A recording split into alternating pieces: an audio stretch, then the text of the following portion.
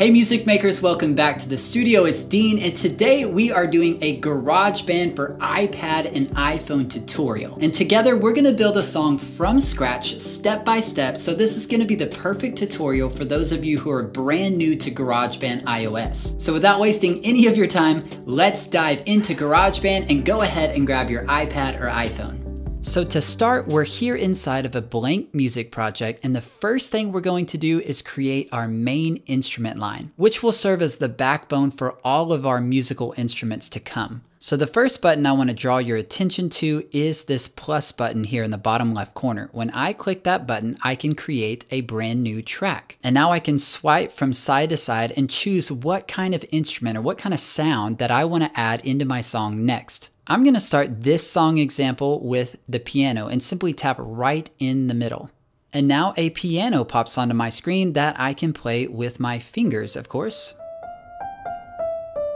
And here within this piano, there are a lot of tools that are really cool, but the main one that I want to show you is this little button right here, which offers these chords for me that I can simply play by the touch of my hand. So I could use a few notes at a time to build a chord like C, or F, or G, or A minor. So this makes it really easy to play beautiful chords, but it gets even easier. If you see this button right here, when I click it, this is called the autoplay button, and it brings up the autoplay menu. And now I can select from 4 different rhythms that will play automatically when I simply hit a note.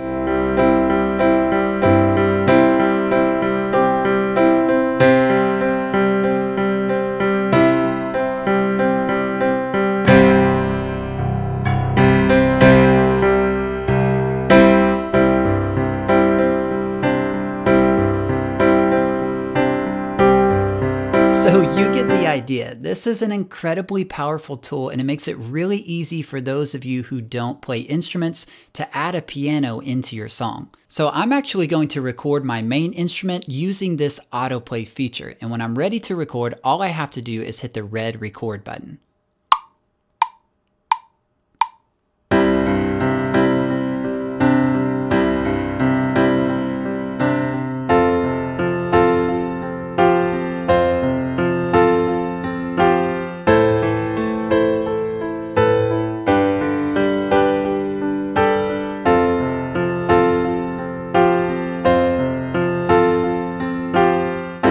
And then I'll hit the stop button to stop.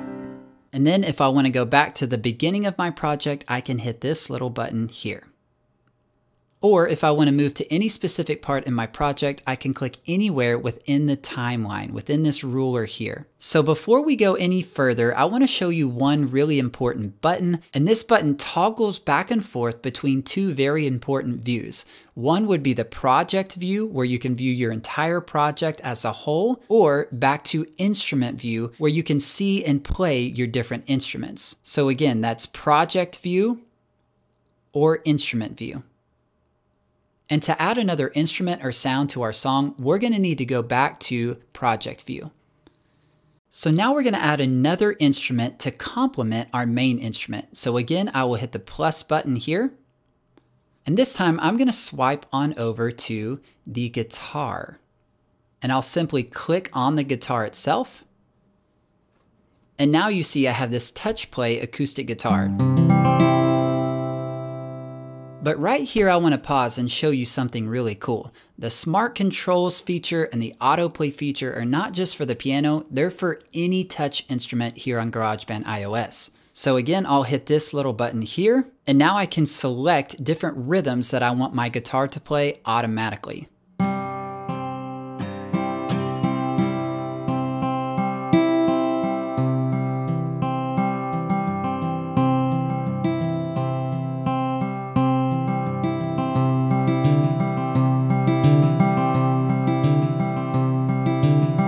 I'm going to go back to number 2 and record a guitar part on top of my piano part.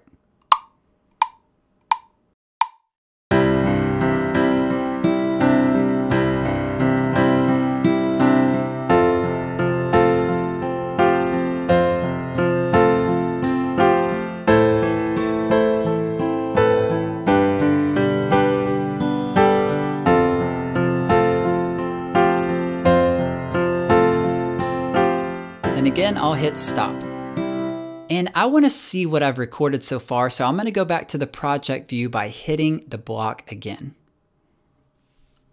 And now I can see all the tracks that I've recorded so far. In this case, just a piano and a guitar. If you see this little tab right here, you can actually place your finger there and slide it out. And here you can control the volume of the different tracks. To me, the guitar sounded a little bit quiet, so I'm going to turn that up just a bit. And now we'll take a listen.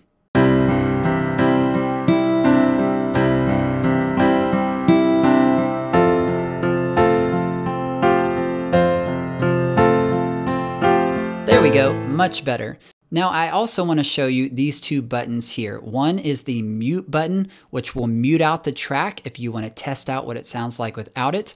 The other button is the solo button. And this button makes it to where you will hear only this track that is soloed or any other tracks that you have soloed. And I show you these buttons because people commonly hit them by mistake and then they can't figure out why one of their tracks is muted or they only hear one of their tracks in the song. That's probably because they have a mute button or a solo button engaged and they don't know it. So know that's where that lives. And now I'm ready to add another track to my song. So I'll go down to the plus button again.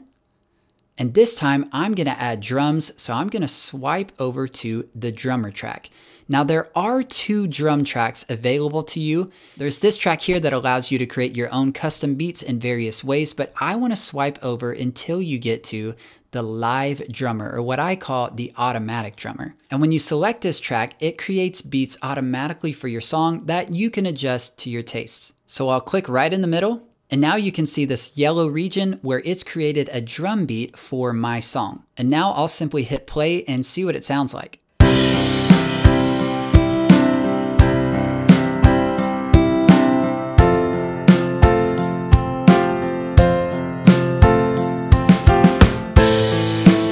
So very cool and really, really easy. So I want to bring your attention to some of the features within this drummer track. The first one is this square on the left, which is called the dynamics adjuster. And this allows you to adjust the intensity of the beat. Do you want it loud? Do you want it soft? Do you want it simple? Do you want it complex? For this case, I'm going to say this is a verse and I want it a little more simple and a little more soft. And now let's go back and listen to what he has.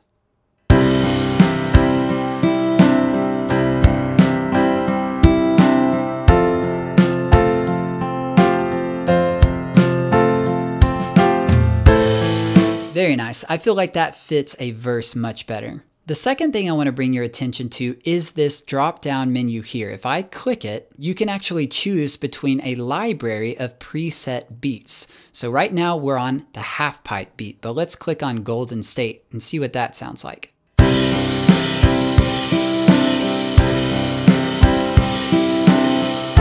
So that's obviously more dynamic, so maybe that would be good for a chorus or for an anthem at the end of your song. But now let's click here again and try another beat. Let's go to New Kicks.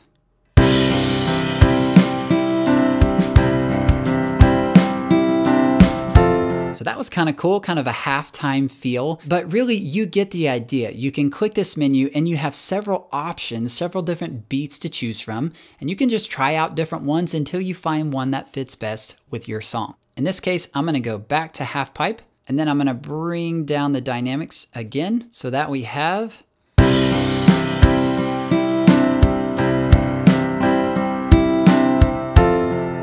And yes, there are more features in this window, but I don't want to overwhelm you. I want to show you the most important features. And now let's move on to our next track. So again, we'll hit this button here to take us back to project view where we can see our piano, guitar, and now our drums. And I want to add two more tracks to round out this song. So first I'm going to hit the plus button again. And this time I'm going to slide over to the bass track, the bass guitar track. And I'll simply click right in the middle on the guitar itself. And now this really cool bass comes up that I can play with my fingers. And on this instrument and any other touch instrument, if you hit this little blue button here, it toggles back and forth from an actual bass to a smart bass. And here within the smart bass, they narrow down the notes to only the notes that are within this key, which makes it a lot easier to find the right note. But again, because this is a touch instrument, you can hit the autoplay button right here. And now I can choose from different bass rhythms to match my song. So let's start with this one.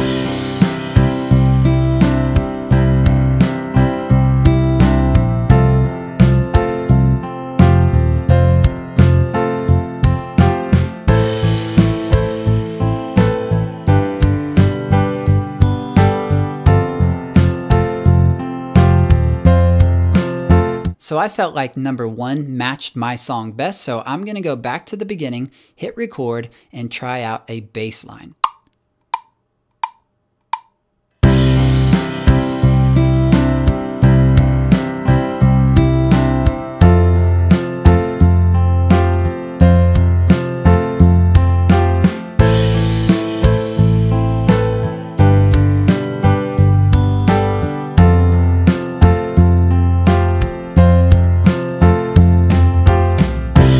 I'll hit stop. So that is so cool, and I think you're starting to get the idea of how powerful these touch instruments really are. If I flip back over to project view, you can see a piano line, a guitar line, and now a bass line that I've created just by a few clicks of my fingers. And more than that, I've created a drum part just as easily. And this now represents a 4-piece band, all of which was simply played by me touching my screen. So last and finally, it is time for us to get into vocals, and this is where it gets truly exciting. I'll hit the plus button again, and this time we'll slide over until we see the microphone or the voice track. And of course, I'll click on voice. And you'll see a menu that looks something like this. You have a few parameters that you can adjust, but before we go any further, I want to stop here and recommend that you always wear headphones when recording with a microphone, or recording even using your built-in microphone within GarageBand iOS. And that's because if I record without using headphones, using my built-in microphone or an outboard microphone, the sound from my other tracks will bleed into my vocal recordings, and it'll just make for a muddy mess in the end. So now that we've got headphones, I want to show you a few features here on this board. The first one is the monitor button, which I can turn on and off here. And as you can hear, when I turn it on, I can hear myself through the headphones. This is really handy when you're recording your voice because it allows you to hear yourself in your headphones along with any processing effects. So what I'm gonna do right now is simply record a vocal idea, and then I'll come back and talk to you about different ways to process or add effects to that vocal. Da, da, da, da, da, da.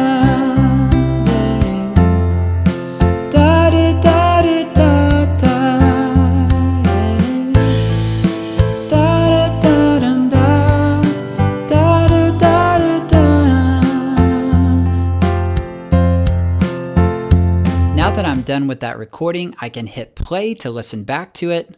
Da, da, da, da, da, da, yeah. But I can also come into this menu and make some adjustments. And here are the two main ones that I want to show you. Number 1 is this vocal hall knob. Vocal hall is another name for reverb in this case. And so if I turn it up, you can hear the more dramatic reverb on my voice. Da, da, da, da, da, da, yeah. Da, da, da, da, da, da, yeah.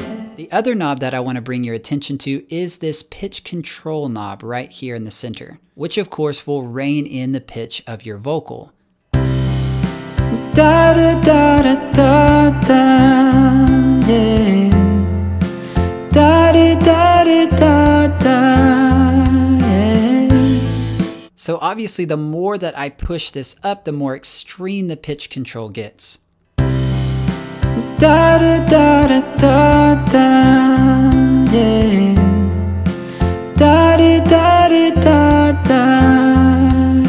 So obviously that's way too much for this song, but somewhere about halfway or maybe a little less can actually be helpful for moving your vocal just a bit more in tune. But before we finish with vocals, I want to show you one more feature. If you click this blue dial up here, GarageBand iOS gives you a number of presets that you can choose at one click.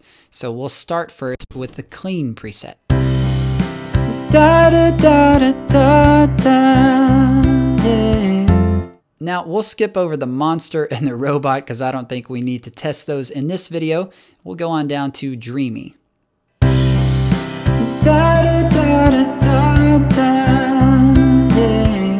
So that one was kind of cool. Let's skip over megaphone and telephone and go to extreme tuning.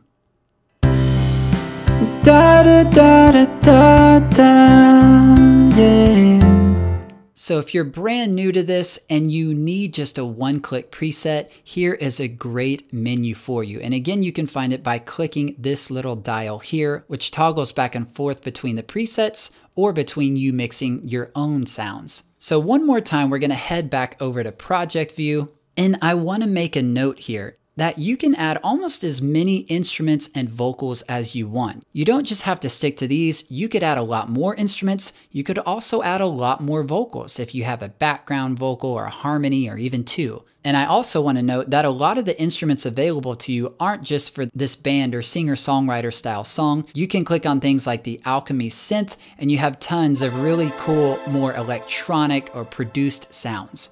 So before we finish out this video, I want to show you just a few more little tools because you'll probably be asking about them.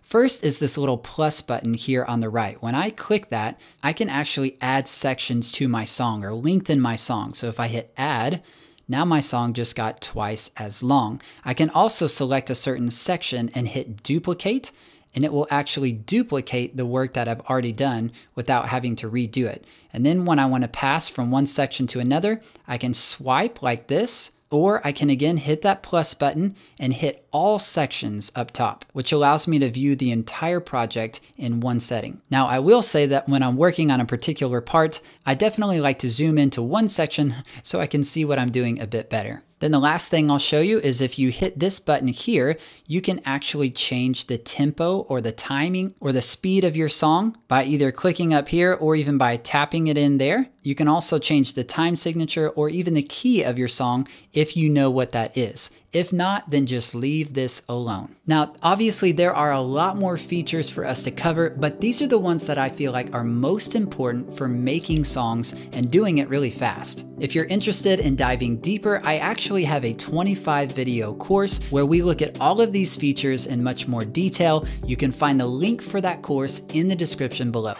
So that's it for this tutorial. I hope it was helpful. If you have a question, be sure to leave it in the comments below and I'll do my best to get back to it. And again, I want to mention that I actually have a 25-part course on GarageBand for iPad and iPhone. So if you want to break this down in a lot more detail, then check out the link in the description below. This has been Dean from the Songwriting Studio, and I will catch you in another video very soon.